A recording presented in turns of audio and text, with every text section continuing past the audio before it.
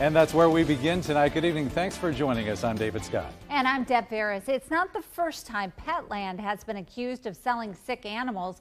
And now the Wichita Animal Services Advisory Board is considering a vote to ban retailers in the city from selling them. But Petland says it works only with legitimate breeders and is committed to making sure everything is done above board. Case Eli Higgins was at that meeting and joins us with what happened. Eli.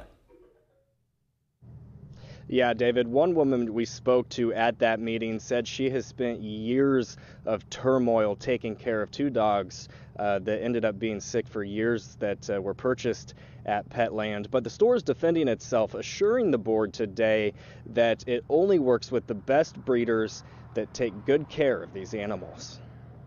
Had multiple cancerous growths removed, had multiple treatments. Allie York tells the emotional story of her best friends spending years fighting for their lives. Hank, the golden retriever, just had another tumor removed this week. Elway, the Keeshond, finally had to be put down when she needed him the most. I was hospitalized with COVID in 2020 and really dealt with deep depression after that.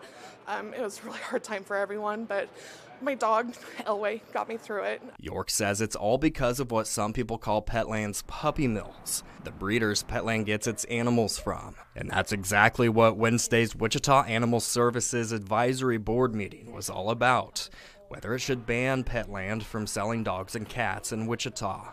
I'm not surprised because it's not a new feat for animal rights activists. While York says the store gave her the cold shoulder with her dog's health problems, Petland East manager Lydia Secondine says while she doesn't remember dealing with York directly, it's something she takes very seriously. It's a very emotional topic. You know, pets are our family that we choose. But she thinks banning retail stores will only make the problem worse. I think it should absolutely be the right of a retail store to be able to offer, you know, puppies and kittens for families that come from 100%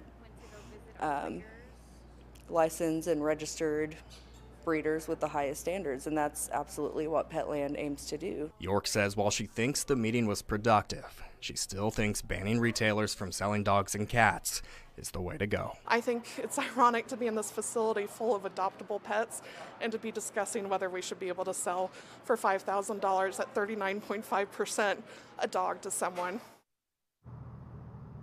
This meeting today went way over time, so there has not been a vote yet.